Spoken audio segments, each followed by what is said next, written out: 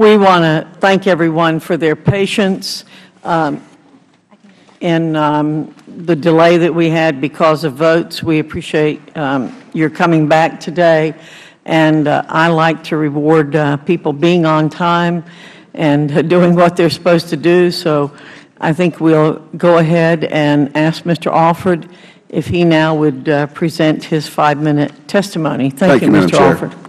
Committee chairs and distinguished members of this joint subcommittee, thank you for allowing me to testify today. I am President and CEO of the National Black Chamber of Commerce, which represents the fastest growing segment of American small business, Black-owned businesses. At the inception of the NBCC in '93, there were 300,000 Black-owned businesses doing $33 billion in annual sales. Excuse me. Today, there are more than 1.9 million Black-owned businesses doing over $138 billion in annual sales. This fantastic growth leads to a growing demand for a larger educated workforce. By a study by Stanford University shows unemployment among all teenagers at 24.2%. Among Black teenagers, regardless of gender, the rate is 41.6%, but among Black teenage males, the rate is a very dangerous 45.5%. Nearly half of that population is unemployed. The percentage of these young people who will be enrolling at the University of Southern California, Ohio State, etc., will be very small indeed. The best alternative is proprietary schools. The above is made all the more crucial when we look at the educational axis. The Bureau of Labor Statistics data shows that Americans with less than a high school diploma have an unemployment rate of 14.7%. Those with a high school diploma, 9.5%.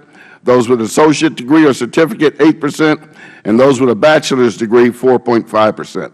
We can reach but one conclusion. It should be the primary goal of the federal government to provide as many young minority Americans as broad a range of educational opportunities as possible. Why is the Department of Education targeting for-profit schools with a vengeance that will harm a certain segment of our population? The gainful employment rule is a job killer. Incredibly, proprietary schools serve 52% of these high-risk students, while nonprofit schools serve only 9%, and public schools serve a paltry 6%. Furthermore, 49% of the students enrolled at for-profit institutions are low income, as opposed to just 18% at public schools. Also, 50% of the students attending for-profit colleges are minority students, compared to just 34% at public schools. So the problem at hand is that minority students are already at a great disadvantage, and now the Department of Education has made it worse by shutting down a major path to education and jobs. The Department of Education has drifted over into a lane reserved for the Congress of the United States, making laws. That the Department has created this rule is harmful enough. The process was definitely flawed, if not corrupted. We want to draw your attention to questions that beg your intervention. We know the secret meetings took place between Department officials and Wall Street short sellers that were placing heavy bets against the share prices of for-profit schools. What was going on? We know that the Department assembled a covert group of allies, including former employers of Department staff, short sellers, and competitors of the for-profit industry, and that they traded secret information against the code of the rulemaking process. The question is, what was going on?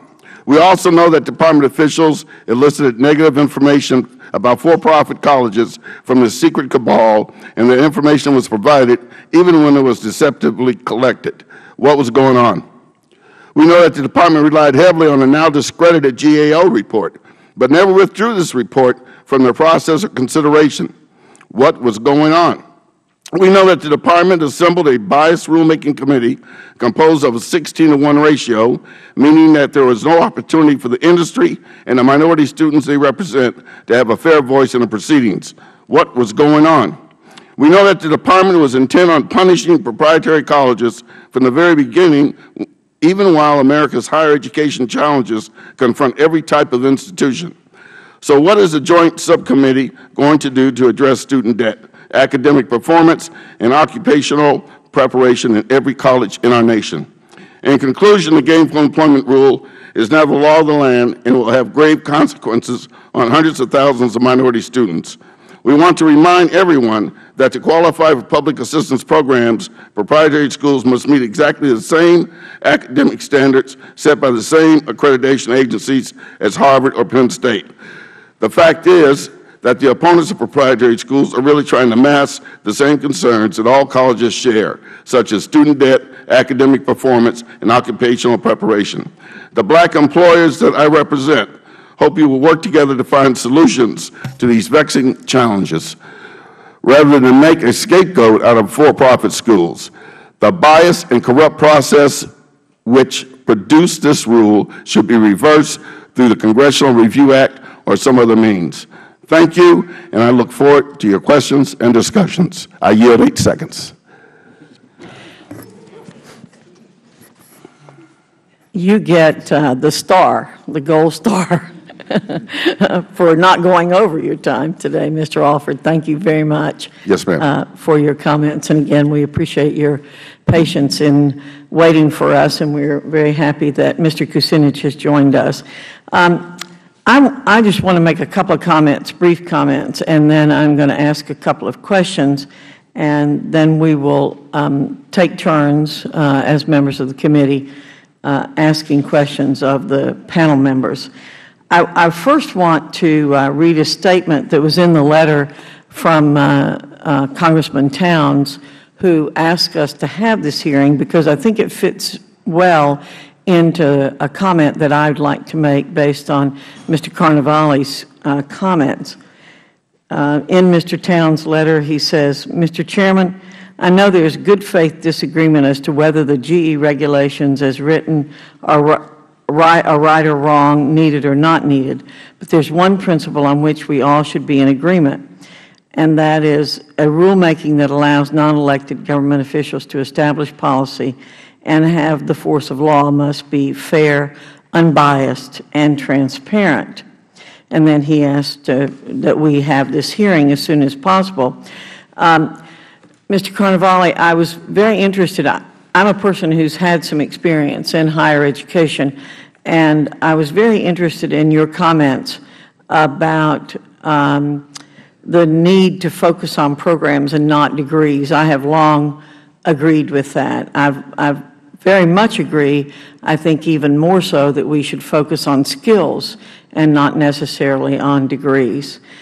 I don't agree with you that regulations make markets work better necessarily, but I do think that having information is very important, which is a big point that you made.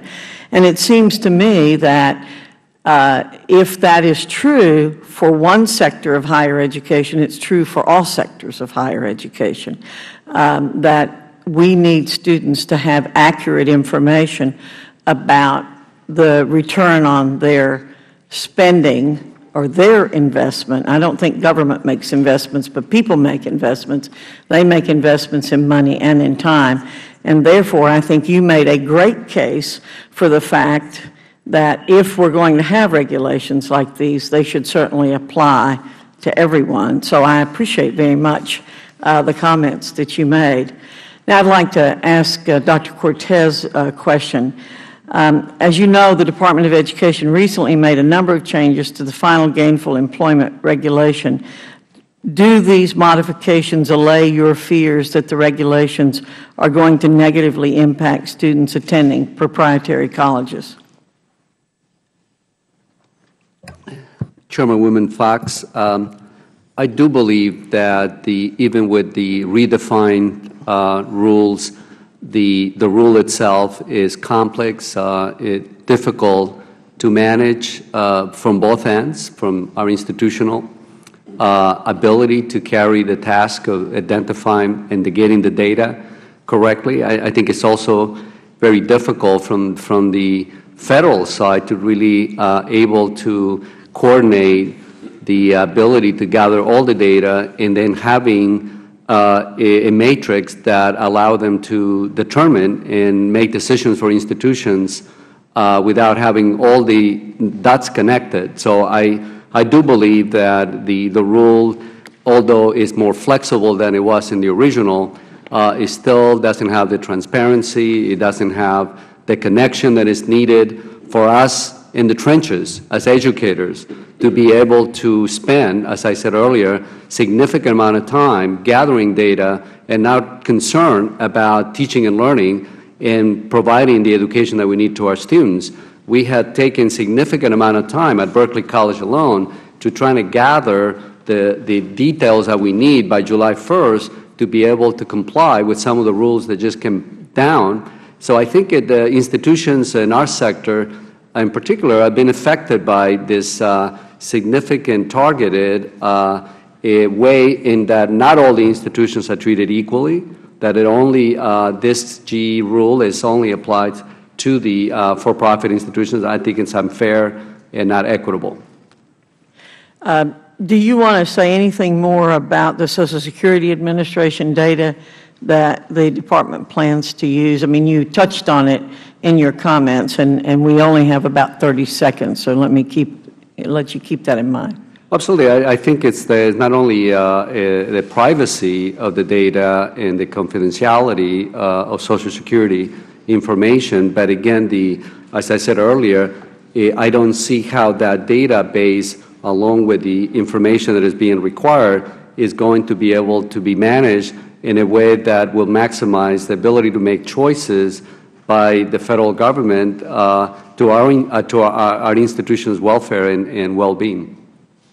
Thank you very much. Mr. Kucinich, I'd like to recognize you for 5 minutes. I thank my friend, the gentlelady, Chair. I want to speak about the high default rates at for-profit institutions. Staff, could you put up display chart number 2, if it's available? Thank you. According to the February 2011 data released by the Department of Education, defaulters from for-profit colleges disproportionately account for 48% of student loan defaults across all higher education sectors. It's also true that 64% of the students at for-profit colleges are low-income minority students. Since these students are overrepresented at for-profit schools, they make up the majority of the default rates caused by for-profit institutions. Now, Dr. Carnevale, some for-profit colleges have argued that their high default rate is due to the fact that they disproportionately serve low-income minority students who are more likely to have financial stresses. And there's an assertion that that's the reason why you end up with so many defaults. But I'm just wondering if a more accurate description of defaults is that low-income minority students at these for-profit colleges are more likely to default because for-profit colleges have tuition costs that are in some instances 8 times greater than nonprofit public colleges, and thereby put those minority students who attend them in greater jeopardy just because of the sheer amount of expense and debt that they have to incur. I'd like your response to that. The social science on this is interesting and somewhat surprising, frankly, to me. We ran these numbers and expected to find, as we did, that there's a disproportionate effect on minorities and low-income students. But when you run statistical tests to figure out what the cause is, what comes through very clearly, and again, it surprised me, was that the cost and the low wage rate is the principal determinant of default. There does seem to be, in some ways, when data... You want to explain that? When you say cost and a low wage rate, what do you mean? That is, the reason people aren't paying the money back is they're not making enough money to do it, which I know is in some sense logical, but you never expect that in social science. So it was really very striking in the numbers. That is, people, the fact that people don't repay is because they can't repay. But you know, let's look at another variable here, which is a dependent variable, because when you look at the fact of the cost of the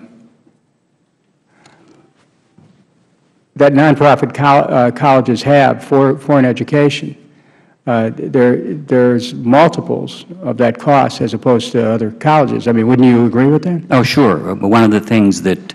You may not be making enough money, but the mountain you have to climb of debt is much larger if you are going to a for-profit college. And the size of the debt does appear to have a direct relationship on repayment. That is, people are intimidated by the debt, I guess is the way to say it. But let's not miss the connection. The size of the debt comes from the amount of money that people are charged for their education. This is part of this whole discussion that really is sort of a couple horizons away. We're talking about, in the end, in the short haul, whether the programs are worth it, but then there's a question that we haven't really addressed yet, is should the programs be least cost? That is, you can get two programs that are essentially the same thing. One in a community college will end up costing you $8,000 or $9,000, and a for-profit college costs you multiples of that. Should the government be concerned about the cost differential? That really hasn't come up much in this debate. Well, it's come up now. Yes. You brought it up. And I think that this committee is the proper forum for us to determine whether or not the low-income minority students who are experiencing these high rate of defaults are in a situation where they're boxed in by the extraordinary cost at for-profit colleges. Because, when you're coming from an inner-city background, that's where I came from, I can tell you that going to college is like a dream, and people will do anything to do it, including, Madam Chair, taking on extraordinary expenses and getting over their heads and sometimes putting themselves in a position where they're in debt for the next 10 years or 15 years of their lives. But to the default rate, how do we deal with that? I want to thank the Chair for her indulgence and give me some extra time here. Thanks. Thank you, Mr. Kucinich. Mr. Petri. Thank you very much, Madam Chairman. Thank all the panelists for the effort that you made to be here today and to prepare your testimony. I had a couple of questions of Ms. Carpenter. First, I wondered if I could give you an opportunity, if you had any reaction to the points made by your fellow panelists. I'd be interested in hearing them. Thank you very much, Congressman Petri. I do have some impressions as a layperson, a parent, a graduate. Clearly, I'm thrilled that there is more public discourse on the topic of educational reform as a whole. I think it's a vital vehicle by which Americans of all socioeconomic sectors in our society can use to attain their personal pursuit of the American dream. And given my experience in reentering the workforce in a dramatically changed economic environment, transitioning from an industrial age society, a more nationally oriented business economy to one that is far more global, more technologically advanced, clearly we're living in times of transition. And once again, as I stated in my testimony, we are now faced as a nation in addressing the appropriate responses in the educational forum to meet the demands and needs of our society and our economy. So thanks to all of you for giving very, very important consideration to what the best reform would be. Beyond that statement, I would really defer to other people who are more professionally invested in the process to speak specifically to the issue of what's before us for the gainful employment regulation. I'm not as well informed as others on the panel who's given testimony, but clearly they have important input for the panel. When we met, and you participated in a little different panel in Madison, Wisconsin, you indicated that partly because of your training at Herzing, but mainly because of your work with an international company where you are dealing with hiring and evaluating possible employees or current employees all over the world in different high-tech areas. Your company was working in computer programming and the like. And you said people it was sort of a cry from the heart, if I remember, that people better start waking up as to what's really going on and not be too self-indulgent and assume that we will just continue because in the future as it has been in the past. I wonder if you could expand on that. And you and other employers who operate not just in the United States but in other countries have a perspective we ought to be learning more about, because you're dealing with young people who are looking for jobs doing essentially the same thing, but whether they're from India or China or Africa or Europe. And what's your perspective on how well we're doing, or whether that assessment is accurate, that we're a little self-indulgent here? There are certain skill sets that are in severe shortage within the tech sector in which I work. And so, yes, we do work with people in multiple countries in providing the research and development work that's necessary for my company, Quest Software, which is a publicly traded company on the NASDAQ based in Orange County, California.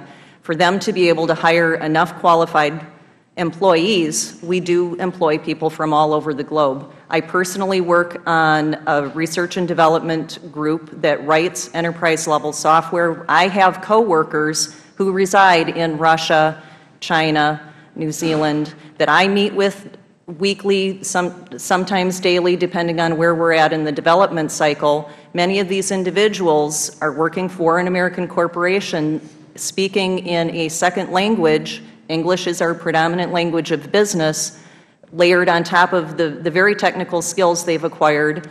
It's critical that Americans wake up to realize that in order to be successful in business, you will most likely be doing business with people as coworkers from all over the globe. Therefore, our skill set in language skills, cultural sensitivity skills, as well as the technical background is really critical for success. And how do we attain those things? But through our educational institutions in providing the curriculum and programs that are adept to train our workforce and still lead the nation in our economic and workforce development. Thank you. Thank you, Mr. Petri. Mr. Cummings? Thank you very much. I want to thank our witnesses for being here today. Your testimony has been extremely helpful. The thing that Ms. Carpenter, as I listen to you, first of all, we're very proud of you and what you've accomplished. You're not the person who we are most concerned about, because you've done well. It's the ones that don't make it. There's a scripture in the Bible, Jeremiah 15:9, that says, her sun rose while it was still day.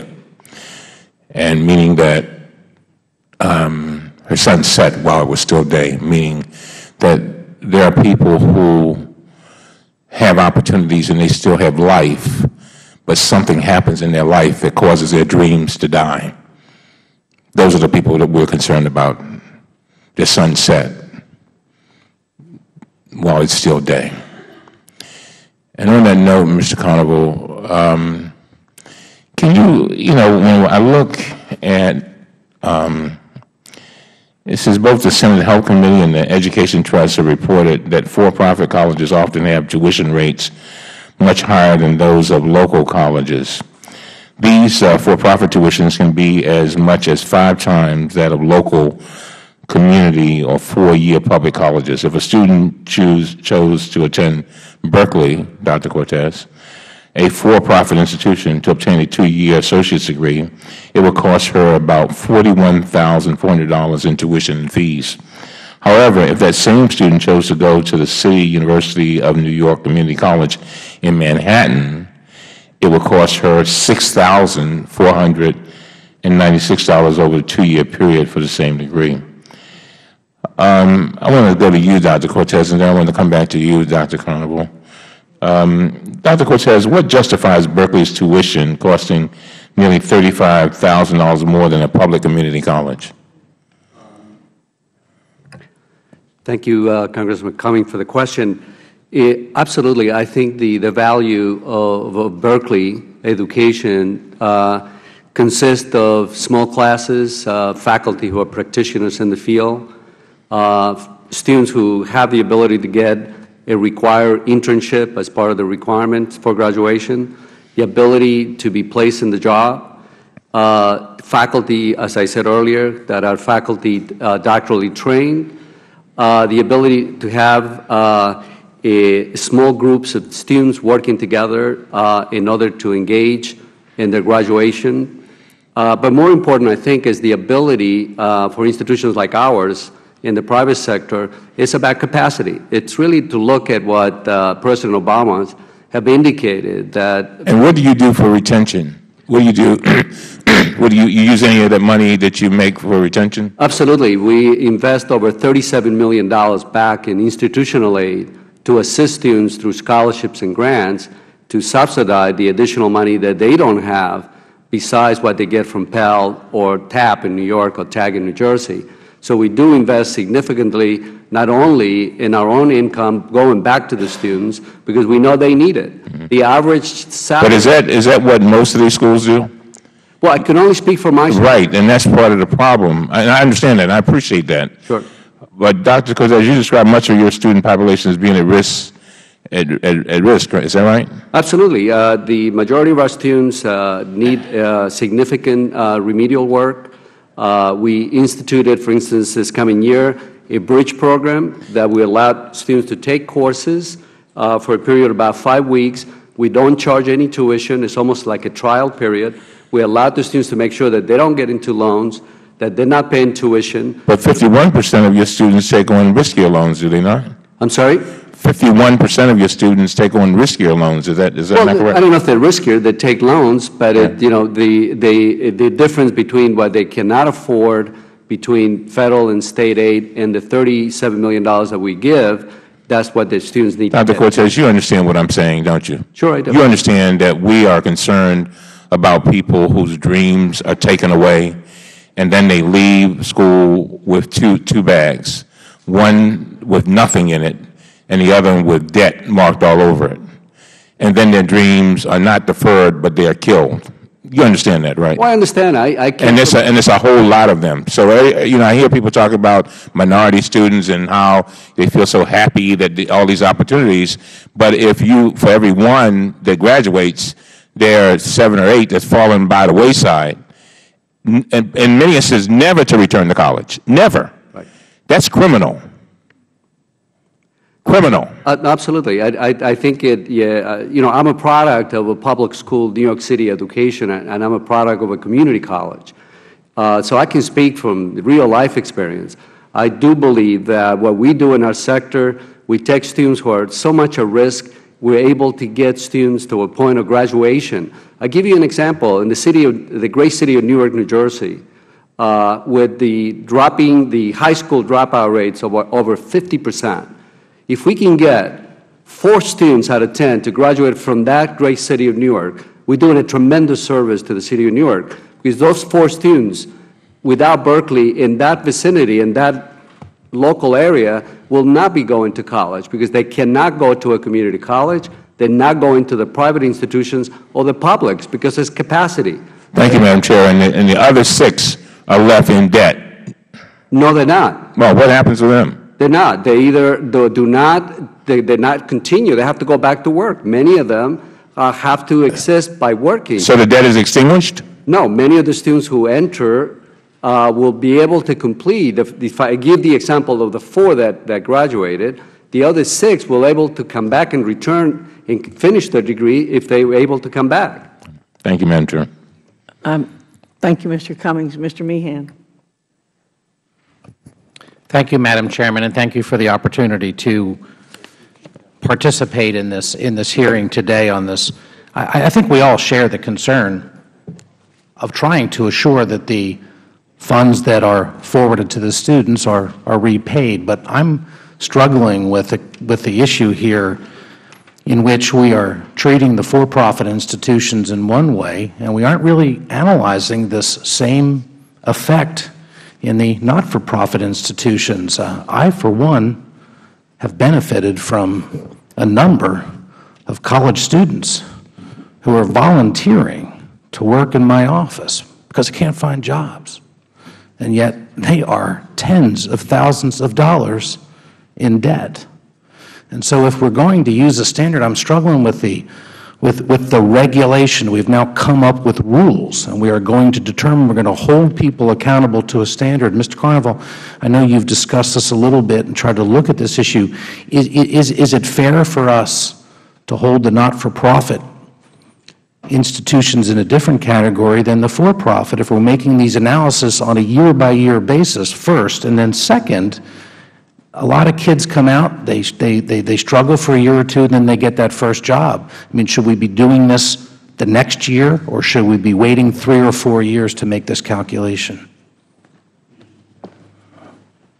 The regulation essentially gives the institutions 4 years. That is, so it extends over a fairly lengthy period of time, and the calculation in terms of loan repayment allows 10 years for AA in some college, 15 for a BA, and 20 for selected programs like dental programs and so on. So in that sense, it is not one of the way, I think, especially the amended regulation here, the way to think about this, truthfully, is the brunt of this is aimed at program improvement.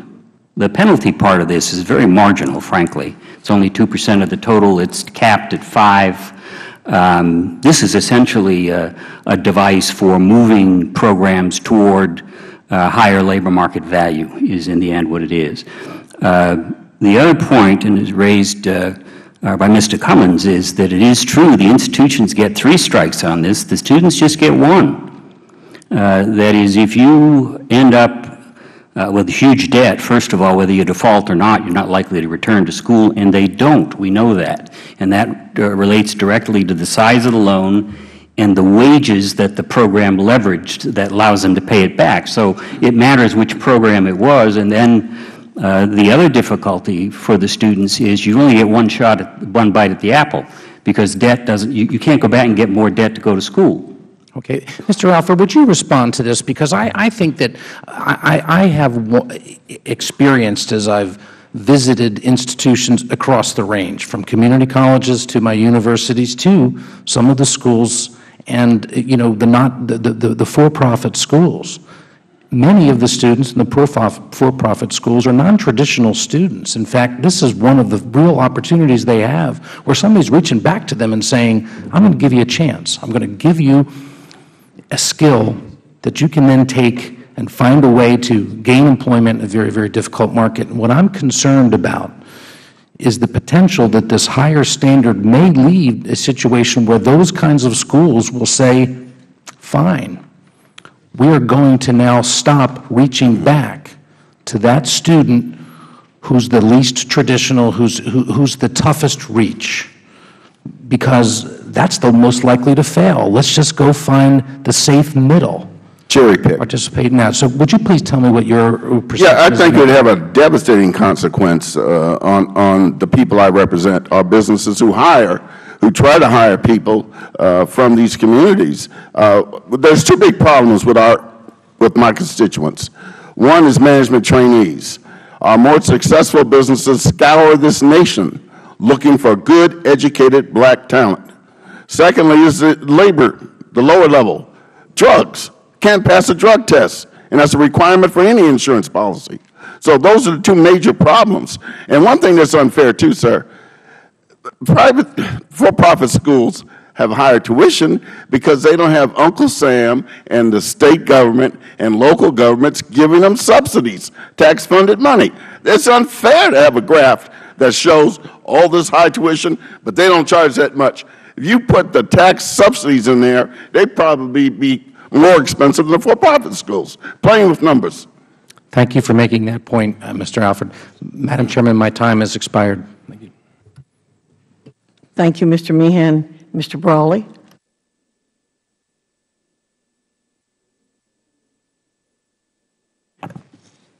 I would like to make it clear at the outset that the entire focus of every conversation we should be having about higher education is whether students are achieving progress toward a degree at a reasonable rate, and whether the federal dollars being invested in any of these institutions meets the expectations of taxpayers who are providing that assistance, whether that's a for-profit college, a nonprofit college, a private college, or a public institution.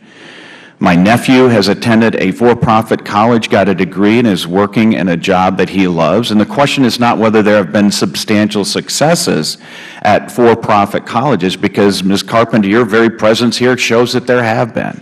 The question in this environment that all of us work in is whether or not for-profit colleges are providing the type of results for the investment we're making in them. So let's talk for a moment about that. My good friend, Senator Tom Harkin, has been doing a lot of analysis of this issue in his Senate Help Committee. And as a part of the exhaustive study that his committee has done, there are some troubling findings. One of them is that 63.4% of associate degree students at publicly traded for-profit schools and 58% of bachelor degree students at these schools drop out within a year. And that almost every single one of those students, more than 500,000 in 1 year, are left with substantial debt. And that a 4-month stay at a for-profit school can leave a student with $4,000 to $11,000 in debt. Now, these are the facts. Even though for-profit students make up only 10% of all higher education students, the schools receive 25% of federal student aid. Even more alarming is the fact I mentioned earlier that 48% of all student loan defaults come from students who attend for-profit colleges. And in many states, that rate is greater than 50%. Mr. Carnevale, are you familiar with the data that I've just cited? Do you believe that the sector that we're here talking about today, which has done good things by your own testimony, is doing a good job at being stewards of federal tax dollars given those results? I think the evidence is, when you get past the anecdotal evidence, and there's anecdotal evidence on both sides, that is, they're wonderful stories. We heard Ms. Carpenter today, and they're awful stories. The data, which is more comprehensive, says quite clearly that there is an issue here with public funds. That is, the government doesn't want to buy planes that don't fly. In this case, since their promise is an educational program to get you a job at a sufficient wage to pay back the cost, in this case, there's a very substantial share of programs that simply don't do that. And those are highly concentrated in for-profit institutions at the certificate and AA level, frankly. Well, and one of the other disturbing things that came out of those findings in the Harkin Committee's investigation was that there were schools who were getting a large number of online students, which is great in terms of dealing with changing demands of students pursuing higher education, but they had 1,700 recruiters working for those schools and one placement officer. Do you find that troubling? I know from relationships with particular for-profit institutions that naturally where they see growth in demand, i.e. when the military benefits went up in the past few years, there was a huge increase in recruiters for military personnel to move to for-profit colleges. In the end, my bias about that is if in the end they get a good education, a good job, I don't care. That's right. But there is an issue here that they don't. And I must say, another thing that no one speaks to here today but should be spoken to, as I went through the college on the GI Bill, and so did my two brothers. They're not included in this regulation. And one of the dangers in this is because it is a private market-oriented institution, it will take its profits where it can. That's the way it's supposed to work. So if we shut down, using the current regulation, a lot of the expansion in these programs that don't pay among the regular population, there's a risk here that there'll be a shift to the military. And personally, I have a problem with that. Thank you. Ms. Carpenter, you mentioned you worked at Trek Bicycle Company in Waterloo, Wisconsin, and I'm from Waterloo, Iowa. You also mentioned the Decorah connection with Luther College. One of the things that's concerning to me is that the very school you attended, and obviously got a great education, you're doing great things, and I commend you for that, but Herzing had a dropout rate of 53% for associate degree students and 48% of bachelor's degrees within the first year. Were you aware of that phenomena while you were a student on campus, and what would be your explanation for why those dropout rates were so high? On my campus in Madison, Wisconsin, and within my degree program, I find those numbers not to sync up with my personal experience. Very few students, if any, dropped out of my associate's degree program. As a matter of fact, I only had... These were Herzing's own figures provided to the Senate Help Committee, so I'm just asking you whether that was something that you were aware of when you... Obviously, it was not. No, not within my degree program and for the group of students that I graduated with. That was not my experience. And one of the other disturbing things about Herzing's website is there's a link on it to tuition, and instead of talking about the actual cost of attending Herzing, it says, unfortunately, a simple comparison of tuition price won't give you enough information to compare the true cost of attending school.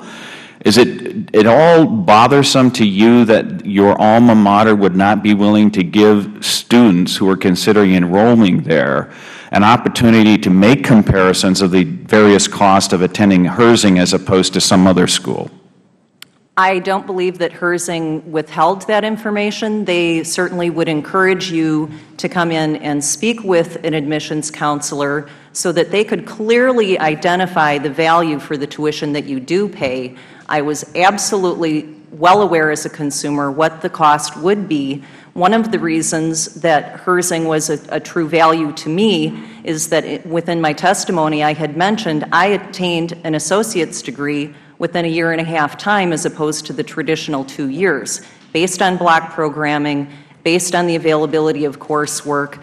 So I think that Herzing is doing a very intelligent job of allowing themselves the opportunity on a one-on-one basis to sit down with prospective students and explain how their program is differentiated, how they are differently situated and valued, and giving potential students, prospective students, all of the facts to know what will my education at Herzing cost in comparison to other options, other institutions for the same types of pursuits, same types of degree programs. And the onus is on the individual consumer shopping for their own education. And I think it's an advantage, as I mentioned, that Herzing gives the opportunity to encourage their students to come in and talk about that one-on-one and not rely on face value information in a website that doesn't tell the whole story. Ms. Carpenter, thank you very much. Mr. Braley, you get the prize for going over the farthest. Ms. Biggert. Thank you, Madam Chairman, and I thank the witnesses for being here and your patience while we had those pesky votes, which seem to have taken an awfully long time. Thank you. My question, I'd start with Dr. Cortes. I went to, gone out to visit several of the schools and gotten some information, but when this first came up, we were talking about why doesn't disclosure work? Why, if you want to know how a program works in a school, for example, one of the schools I went to, and I don't have the numbers exactly, but they were all over 90%, and this was their School of Nursing, and 92% of all those enrolled graduated. 96% of them passed the certification test, and 99 to 100% of those that had passed the certification found jobs. Now, this seems to me that this is this then gives a student or a consumer choice on where they want to go, and looking at the programs rather than looking at the debt to income, determining whether there's value to students. Is this something that you would see that would work, or are there other things besides this? The way that the gainful employment has been, described, and is there something else that you think would work? Thank you, Madam Bigger. I do agree. I think it's all about, to a certain extent, consumer protection that we're looking at. If you look at Berkeley College today in our website, not only you'll get the full tuition clearly stated, we have every single indicator of graduation rates, debt to default rates. We have by degree, each degree, the level of graduation. We believe that transparency is very important in our sector. We make clear that we have a code of conduct that talks about not only academic excellence and student success, but then we put that information right very clearly that everybody can look and they can compare costs. For instance, in the state of New Jersey, for example, with the lowest, we have the lowest tuition increases of any of the institutions in the state of New Jersey. And in fact, we have one of the lowest tuition of all the private institutions in New Jersey, which include, of course, Princeton and other private institutions. We have the lowest tuition rates. So we do very clearly look at making sure that our students get the information they need to make. One of the things that really impressed me, too, at these schools is how they worked with the local businesses, Right. And what they were able to, so that they were able to find jobs for the students, and they had the colleges had a rapport with these businesses. Could you address that? Yes, absolutely. We work very closely with the industry and the advisory from the corporate sector. Every degree has an advisory board. So that means that for fashion management or for accounting or finance or marketing, we work very closely with the business community for two reasons. We want input to make sure our curriculum is up to date, that we look at the changes in the global economy to make sure that we're training our students to get into the marketplace. But more important, we're making connections with them in order for our students to get the internships that I mentioned earlier, and also for the ability to get them placed once they graduate. As an example, someone mentioned that there were only one career placement in some institution. We have over 20 career placements professionals making sure that our students from the beginning, from their freshman experience, all the way up to the senior year, they get the level of advice and counsel. Thank you. And I'd like to just ask, before my time, Mr. Alford, would you comment on this? Yes, ma'am. I think our biggest concern, National Black Chamber of Commerce, is the whole process of this and the singling out of for-profit schools. In a nutshell, what we want is fair and a transparent process. And as I learned in the military, Leadership 101 is fair and impartial treatment for all. And I think some are getting less evaluation, an unequal evaluation, if I may use that term, than others. And it's quite clear. Community colleges have a lesser graduation rate than for-profit schools, but you don't hear talk about that. I heard talk about the Senate hearing that quoted the false GAO report, even after it was divulged that it was false. So I think there's some, it's not the process I think that makes this country great. I hope I answered you. I agree with you. I yield back. Thank you very much. Mr. Miller? Thank you very much. I should go to button-pressing school. For holding this hearing, Madam Chair, and I want to thank the witnesses for testifying. Ms. Carnevale, I think that you sort of set the stage when you talked about the changes in the economy and in the workplace and in the requirements that have taken both up and down in terms of where you would get your degree and certificates and the rest of that.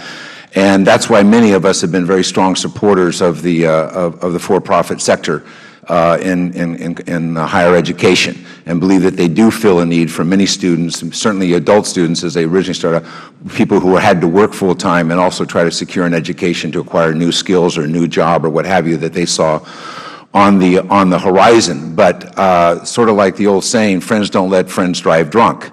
I have a lot of concern about a sector that I've been an advocate for a very long time in my 37 years on the committee, that we've got some outliers here that are giving real heartache to the American taxpayer. And you can keep saying, or not you, Mr. Carnevale, but the panel and other members can keep saying that somehow this only applies to for-profit. It doesn't only apply for for-profits. Of the 55,000 programs, as Mr. Hinojosa pointed out, 37,000 are in public institutions, and 5,000 are for nonprofit and 13,000 for-profit. And for the public institutions, they're there because this is the first president that raised issues about the completion rates of two-year institutions, which are abysmal. They're outrageous. But the suggestion that somehow this is just targeted for-profit. I was one of those that went to the administration and said that their original ruling was wrong. But the point is that this is the question. Then the members of the panel suggested that this high standard will force people to leave the field or to cut out non-traditional students. This high standard is that 35% of your former students are successfully repaying the principal on their federal loans in their third and fourth year after they leave the school. What if you're a used car dealer and you went to the bank and said, I want to borrow money, but 70% of my customers are going to default? I don't think you get a loan from the bank for your used car business. But if you're in this business, 70% of your customers might default, and you're okay for the taxpayer to put up the money. And you only have to meet that in 1 out of 3 years. 1 out of 3 years. And there's no penalty until you really screw up. And this is a burden that apparently this industry just can't suffer. We're talking about maybe 2% of the programs are going to be implicated here. And I suggest, and as I had suggested to the industry, you might want to look internally and think that you got some outliers here that you should have dealt with within the various associations here. This is not whether we support for-profit schools or we don't, because all of us have had experiences in our own community, in our families, of their successes. This is about what's going on with respect to the taxpayer. Mr. Alford, you asked about what's going on with the department and how they came about this rule. I just say anecdotally, I don't know, we have an investigation going on what happened with short sellers and not with the Inspector General's office. I'd say that if the Congress had listened to the short sellers prior to the financial collapse, maybe this nation would be in a different place today. But I want to ask what's going on with an institution that says that they're going to double the volume of their private student loans, as Corinthian College did, to $240 million, and they expect 55% of their private loan dollars to end up in default. And their default rate on federal student loans doubled between 2005 and 2009 to 21%. And they recently told their investors, not the public, told their investors that they're going to manage their default rate by pushing borrowers most likely to default into deferments, forbearance, and income-based repayment. I want to know what's going on there. I want to know when Bridgeport Education buys a college, it takes the price of the amount of money spent on education from $5,000 to $700 per student. I know there's great savings in the Internet, but at the end of that process, 64% of their bachelor's degrees and 85% of their associate degree students are withdrawing from that institution. What's going on? Because when they withdraw, they've already given over part of their Pell. They've already given over part of their student loans. Their account's running down. I want to know what's going on when that same institution then, which gets 86% of its money from the federal taxpayers, has 30% profit and 30% on marketing. I want to know what's going on at the ATI Career Institute in Texas when the state work board found that 300 of their employed graduates had no jobs at all and 427 graduates were not employed as the institute reported they were, and the state cut off all of their WIA funding, but they're still eligible for Pell Grants and for student loans. I want to know what's going on. I want to know when the repayment rate for 4 out of 5 of the profit schools receiving the most Pell Grants on the GI Bill is 37 and 31%. I want to know what's going on. It's not a question of whether I support private schools, for-profit schools or not. We sit on this side of the dais on behalf of the taxpayers who are on that side of the dais. And that's why we have these inquiries. And that's why we have a rule that probably does not much more than develop a lot of information. And I think it will cause some people swimming at the bottom of the pool to swim a little faster to try to stay off the bottom. But I think that's a minimum. That's a minimum that we can ask as members of Congress on behalf of the taxpayers. Madam Chairman, if I just might say, I would just say this. We also want to ask what's going on when Indiana, Illinois, and California and Florida have joined to look at for-profit institutions there. Indiana Attorney General asking questions about institutions. Florida investigating 8 institutions on violated the unfair business practices. Iowa, student default rates. Kentucky, job placement, recruitment practices. Massachusetts, recruitment practices and student loan practices. Mr. Miller, as you There's know, an obligation that runs to us, and I appreciate as you know, you very can, generous with the time, and I appreciate you can put whatever your comments are in the record. I've Dr. seen Rowe? the record. It doesn't do so well. Thank you. But I appreciate the offer. I think I won't give a speech. I'll try to ask some questions. I gave the speech already. I spent 24 years in school, not including kindergarten, so I basically overdosed on school, and all in the public school system, not in the private, not in the for-profit. And Dr. Carnevale makes a great point, is the whole purpose is to get an education and hopefully find gainful employment once you leave that institution that will pay. If the argument is here that it's too expensive to go to school, I couldn't argue with that more. I served as a foundation board president at the college where I attended and helped to raise money to help educate people that were lower income, as I was when I went to college. But to give you an example, if the gainful employment rule is to be applied to everybody, I looked at Georgetown, a great university, just before I came here. $41,000 is a tuition and $58,000 to go there for a year. If you get a job teaching school somewhere after that's over, you can never pay that back. If you're a police officer in Johnson City, Tennessee, where I'm from, you can never pay that back. I had a medical student's dad call me the other day and said, Dr. Rowe, he said, my son has $212,000 in student loans, and he's starting his residency, and he'll make about $30,000 a year. Just the interest on his student loan is $1,200 a month, just the interest. He didn't have anything left to eat after that. So it's not just for-profit universities, it's everybody. School is too expensive, and I couldn't agree with Dr. Carnevale. He makes great points. You should go to school to get a job to pay for something. The other thing I think that's a little misleading, having been a foundation board president, is that when you compare the for-profits, the bricks and mortar are not calculated in those tuition fees. All those multi-million-dollar buildings, as Mr. Alford pointed out, that's not amortized into that cost. So it is in the private tuition that is amortized in the cost. Could you point that out? You made a great point a minute ago, is that you're not really comparing apples to apples. Agree with that? Absolutely, sir. Yeah, I think that's... I envision Ohio State, my alma mater, University of Wisconsin, just humongous, all paid for by taxpayers. And Ms. Carpenter made a point of some students, and many of them are not traditional students, in a much smaller classroom setting. Your average freshman class at Ohio State or University of Tennessee in freshman English is 200 to 500 students, sometimes watching a video screen. I have a problem with that. And it is true, when you get into a smaller classroom setting, it is going to cost more money to do that. And I think, Ms. Carpenter, you made a tremendous point. Information is key. So you can go in and make an informed consumer choice. That's what I did when I went to school. I knew my choice was, I didn't have the bus money out of town, so I knew where I was going to go to school. But it was an informed choice. And I think that's what you did. You made a very informed choice about what your needs were.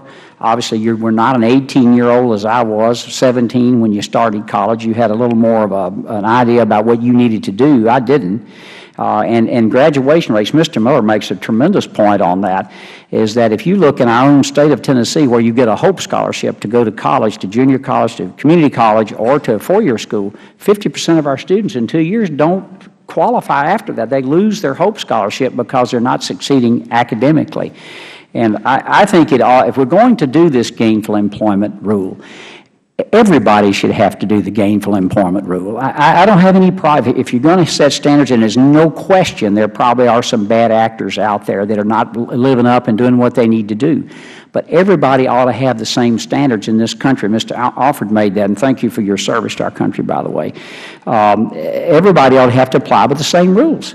If you're going to do that, then private schools should, public schools should, and for-profit schools should. Dr. Cortes, would you comment on that?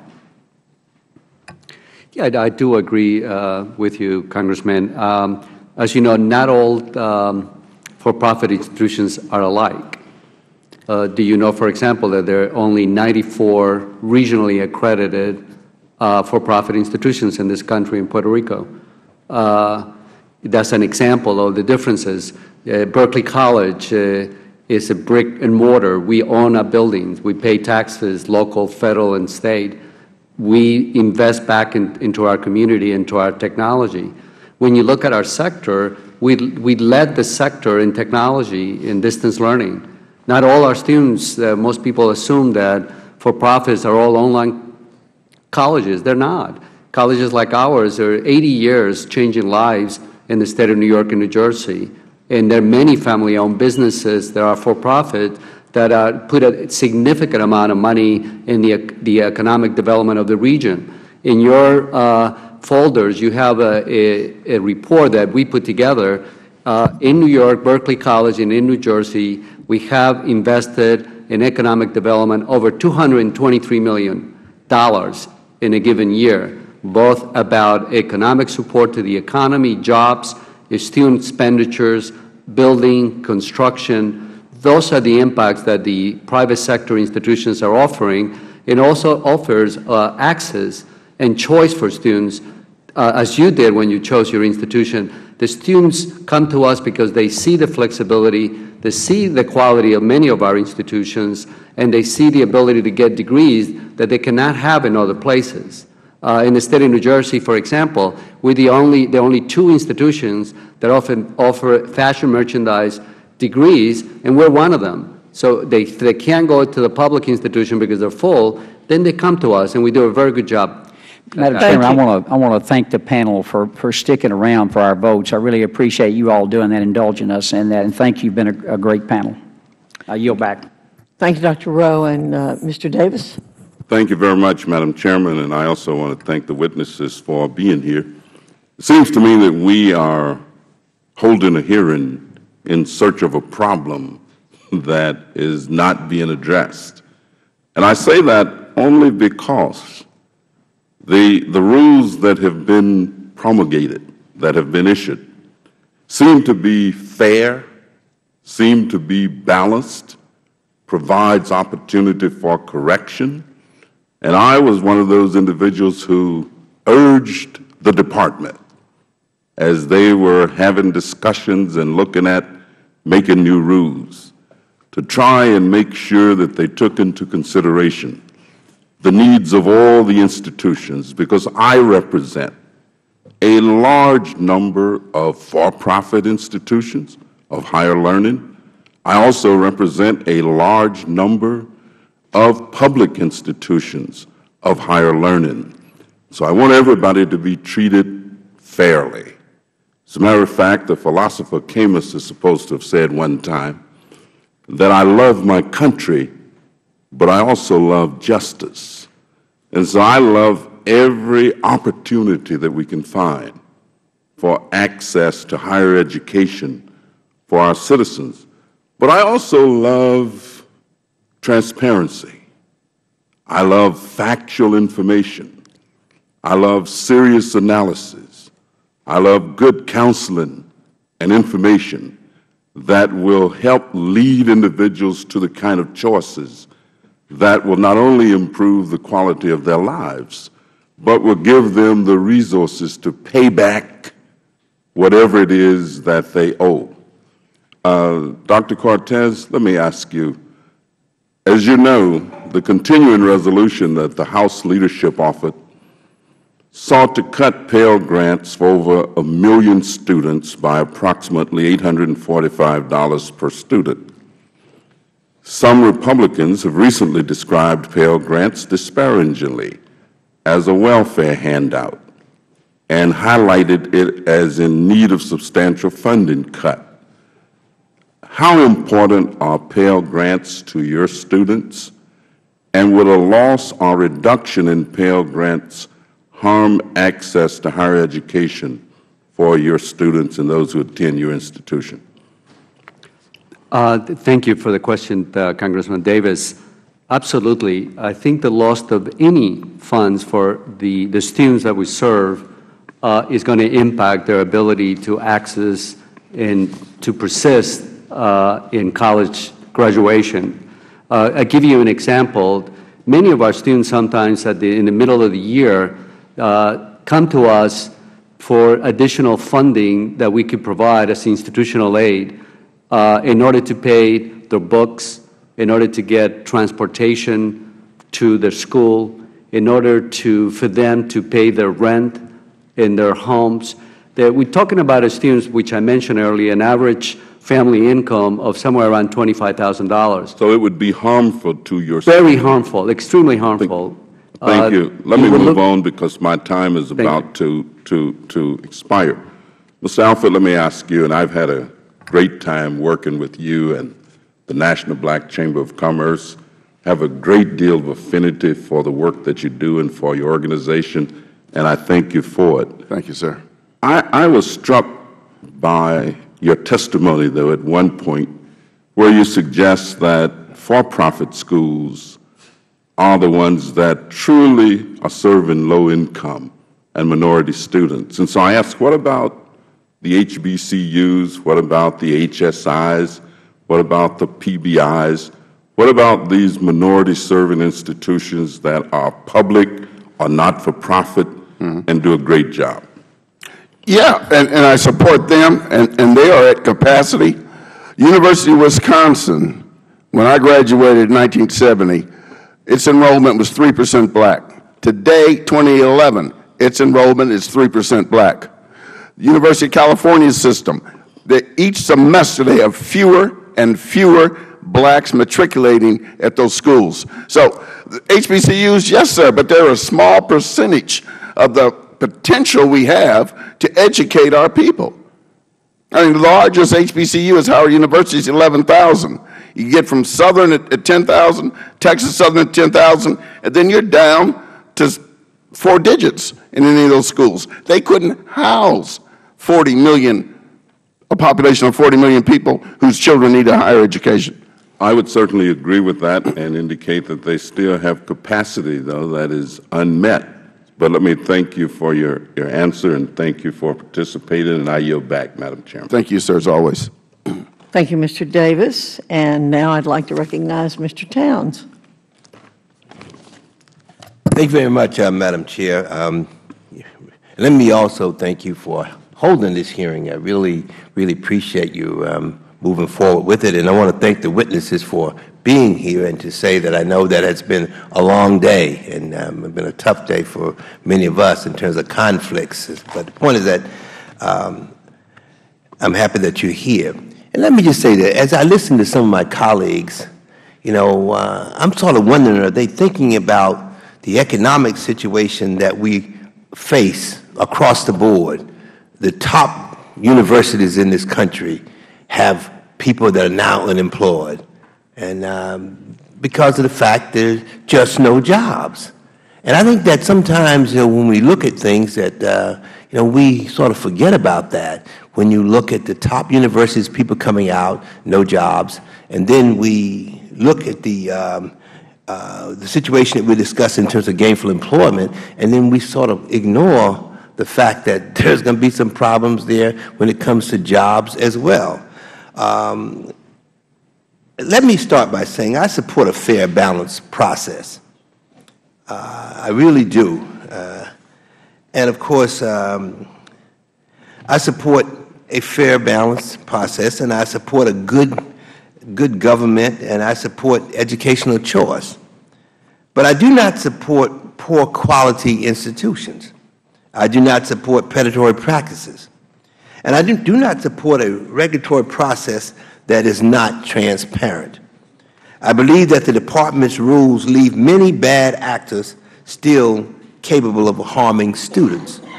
I also believe that the Department's rules may adversely impact many quality programs and in turn hinder educational choice for minorities. First, in the family college attendees and economic disadvantaged students. But I also think there's some other areas that we need to look into. You know, when you look at some of these athletic programs, and it's known that there was one university that went for 10 years and did not graduate one basketball player. I mean, nobody wants to talk about those kind of things. I mean, let's look at the real issues of education if we are serious, you know, across the board, rather than just sort of looking at one thing and picking on it and staying with it. You know, I'm also not certain that the process which the Department came to the rule was entirely fair and balanced. I'm not convinced of that. I heard some of my colleagues saying it was fair and balanced. I'm not sure of that. There are a number of aspects that are currently undergoing review by the IG of the Department, and until we have the final report, how can we say? We won't be able to say it. I don't see until we get that information. So I'm just sort of cautioning my colleagues. Mr. Alford, let me just sort of raise this with you very quickly. I share your concerns regarding the disproportionate impact that this regulation will have on minority students, as well as your concern regarding the process by which the regulation was crafted.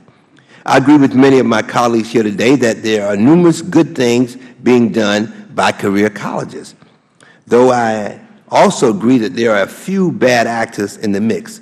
Some are citing examples of questionable recruitment practices, and I've heard all of that, and low retention rates. However, we need to look at that also with the economic situation. If you're in school and then you have an economic crisis, in the family, what are you going to do? You're going to drop out. I mean, so I think that sometimes we just looking at these things and we sort of looking at them with tunnel vision.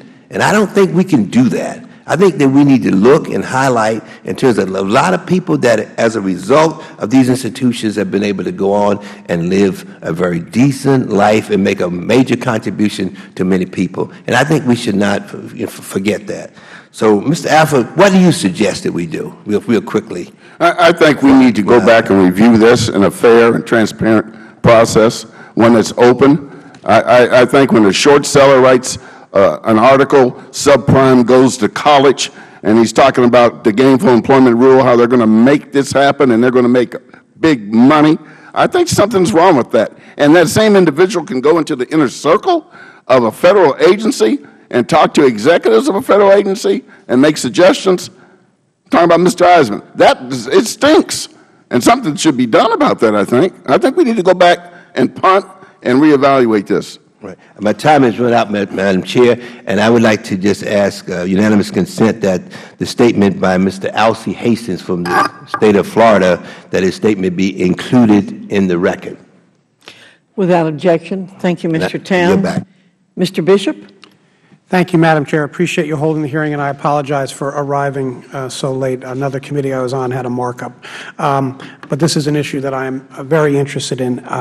Let me start. Ms. Carpenter, I read your testimony. I found it very moving, and I congratulate you and Herzing University on doing such a good job. There was one particular statement that you made that I just want to highlight. You say, my associate's degree from Herzing University has proven to be of high value to me and my employer. My employment history with Quest Software is but one example that proves that fact.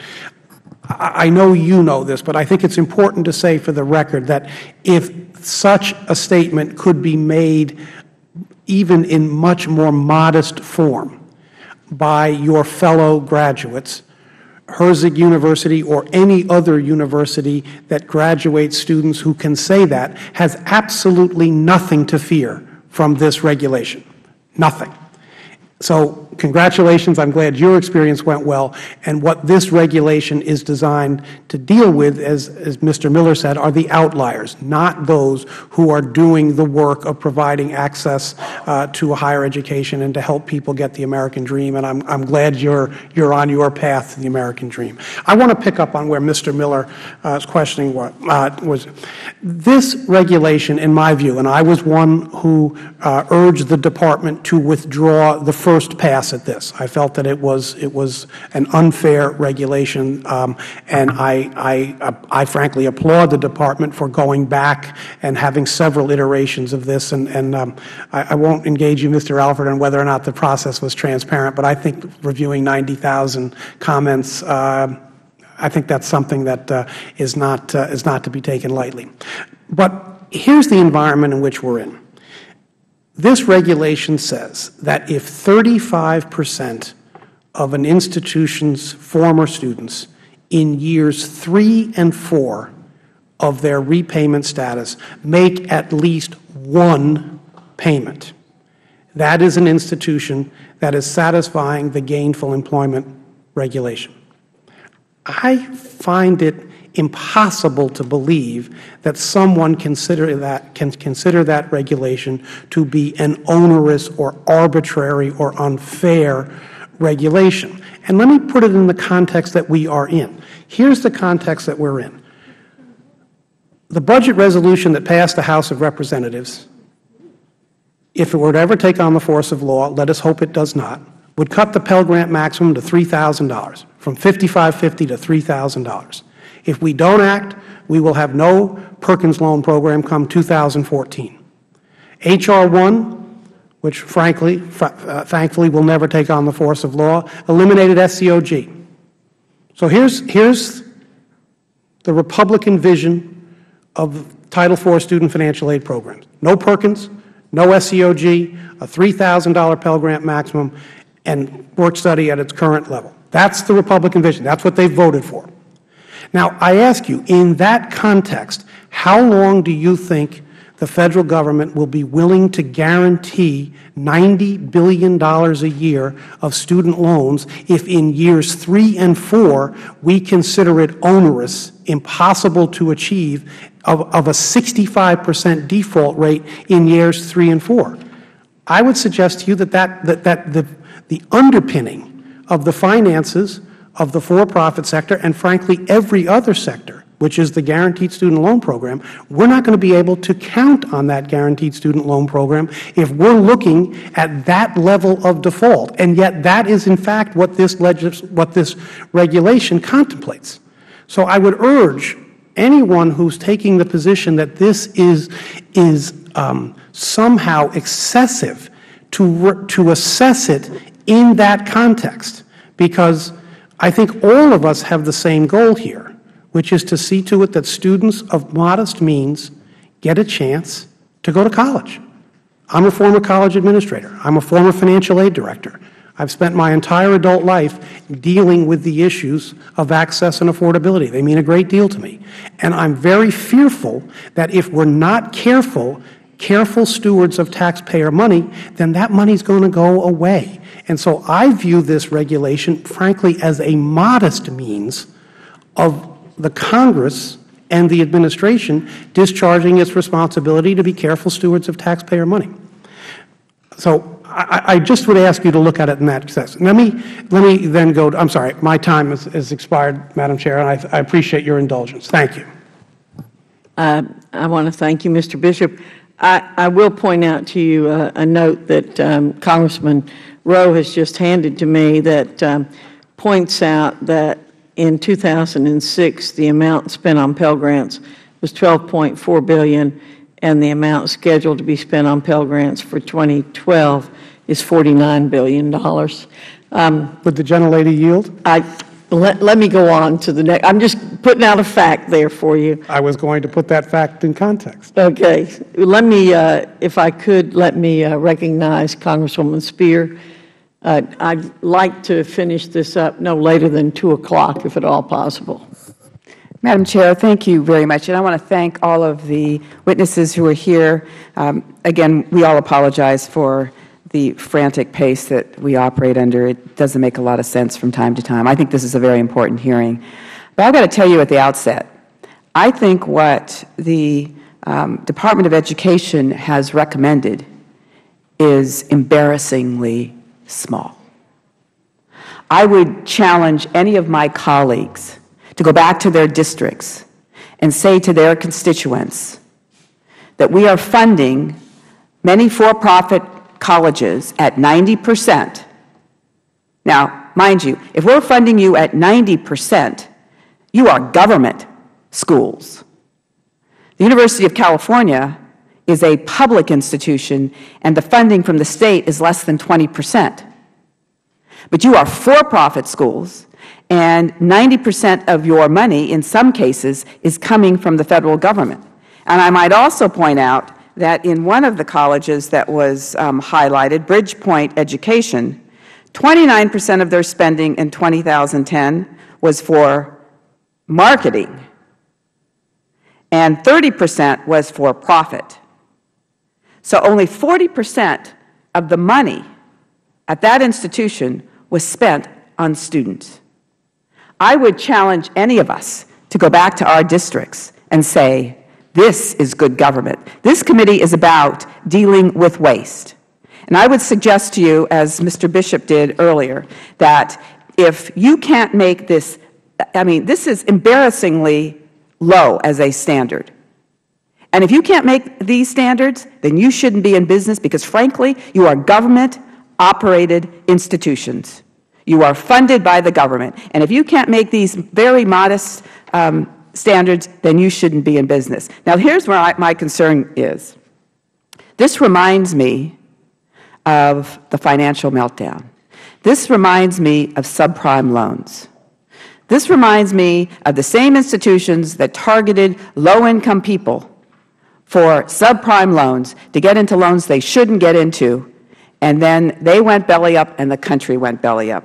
One of the institutions has said that it is looking at student profiles for recruitment. Welfare moms with kids, pregnant women, recently divorced, low self-esteem, vocational rehabilitation, experienced a recent death, physically and mentally abused, drug rehab, fired or laid off. That is the target population that some of these institutions, these for-profit institutions, are seeking candidates from.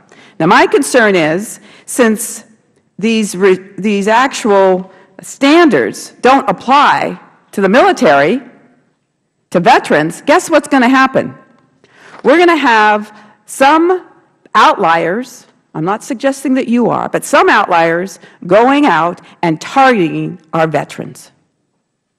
And we've already had cases. Frontline recently did an evaluation and actually said to a Marine sergeant who was enrolled at the Art Institute, told the recruiter they suffered from PTSD and was ensured that the college had special tutoring programs for veterans, and he later flunked out of his photography degree program for being unable to finish the work and receiving no help from the college. Or former Marine Wade Cutler and Guardsman Brad Seliga, also in the Frontline report, who were hired by Ashford University specifically to recruit fellow veterans, both of whom quit in disgust with the way veterans were being suckered out of their GI Bill benefits. Now, my question to Mr. Carnevale, do you think that we are going to see a engagement now by these for-profits to focus on veterans because they're not going to be subject to these modest standards that are being suggested by the Department of Education? Well, I don't want to make this a character assault on people who run these institutions, but I used to run for-profit operations, and I can tell you I would. That is, I would go after the populations where the money was and the regulation wasn't. In the end, I have no problem with that. My problem would be, what's the outcome? And unless we start judging these things by the outcome, it's good that for-profits chase after abused women. If they serve them, that's fine. And that's what I think this regulation does. It demands that we use outcome standards to judge the use of public funds efficiently. And if we don't start looking at efficiency in post-secondary education, there's going to be no more equity because we can't afford it. I might also, thank you, Mr. Carnevale. I might also point out that the University of Phoenix received over $84 million in post-GI Bill benefits, and it increased its recruiters to the military from 91 in 2003 to over 452. So I'm putting word out to all the for-profits. I'm going to watch what happens to the profiles of veterans in your programs, because we need to protect them. And we are not going to have them waste their great GI Bill benefits on institutions that don't deliver. I yield back. Thank you, Ms. Spear. And you, of course, can put anything in the record that you would like. Ms. Waters.